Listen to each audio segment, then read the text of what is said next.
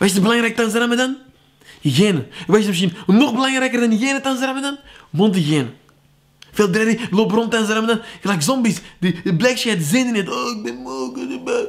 Sommige van die dreddy, wallah, met alle respect dat dreddy. Sommige van allen stinken langs hun mond. Sommige mensen komen dan naar Mimoun Makla en zeggen: hey, Mimoun Makla, dat is toch normaal dat ik stink langs mijn mond? Ik heb niks gegeten, niks gedronken. Nee, die mensen die zoiets zeggen, die misbruiken de heilige maand van de Ramadan om te kunnen stinken. Mimoun Makla niet. Mimoun Makla, die hanteert een van de strengste hygiënevereisten tijdens de Ramadan. Wat wil dat zeggen? Vooral diegenen die nu goed luisteren, nieuwsflash. Je mag tijdens de Ramadan je tanden poetsen. Ja, je moet tijdens de Ramadan je eigen goed verfrissen. Hier moet je eigen goed verfrissen. Dat je er fris uitkomt. Dat doet Mimoun Makla.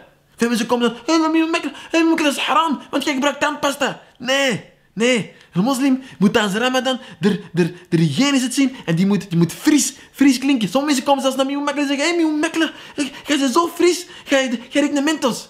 Nee. Mimoun Makla heeft via een heel simpele daad, namelijk zijn tanden poetsen, de wereld frisser gemaakt. Mimoun Makla out.